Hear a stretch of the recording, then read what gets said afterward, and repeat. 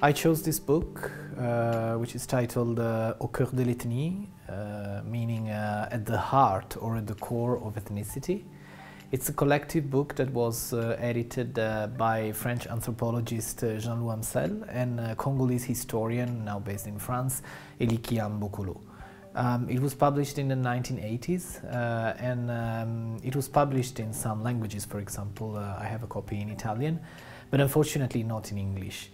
Nevertheless, it became quite quickly a small classic because it constitutes a quite effective critique of the categories of ethnic identity and ethnicities. And the different authors show how ethnic identities and ethnic classifications and categorization are the result of historical and political processes, where, for example, colonialism played an important role. And in this, the book is quite interesting because it provides material for reflection on several cases that would then explode in the following decade. In the 90s, we have a resurgence of conflict in Eastern DRC, for example. We have a political crisis in Côte d'Ivoire that would later lead to a civil war. But especially in 1994, we have the Rwandan genocide. So somehow I think that the lesson we can learn from this book is that ethnic identities and categorizations are real at a certain level, and they produce very strong and sometimes tragic consequences, but they should always be analyzed in terms of results of political processes rather than explanatory factors. Actually, at the entrance of our library, we have a reproduction of a map that could help us understand what the authors mean when they problematize ethnic groups. Let's go see it.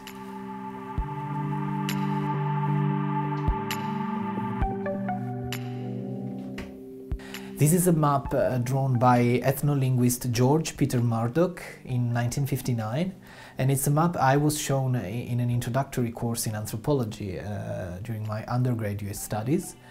The teacher provoked us a little bit in seeing how borders would look like if we, instead of thinking of Africa as a group of modern nation states, would think it in terms of a group of polities and traditional political entities or ethnic groups instead.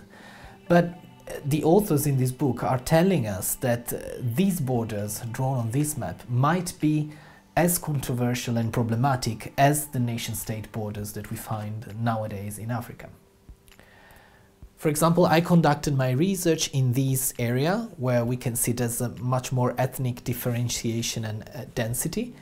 This is located along the border between Burkina Faso and Côte d'Ivoire, and I was doing my research in this small group here in small it's written Komono.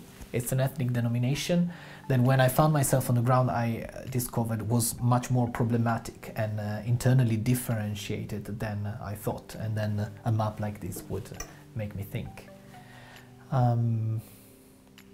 Yeah, so after all, it might be not the best idea to redesign politically Africa in that way either.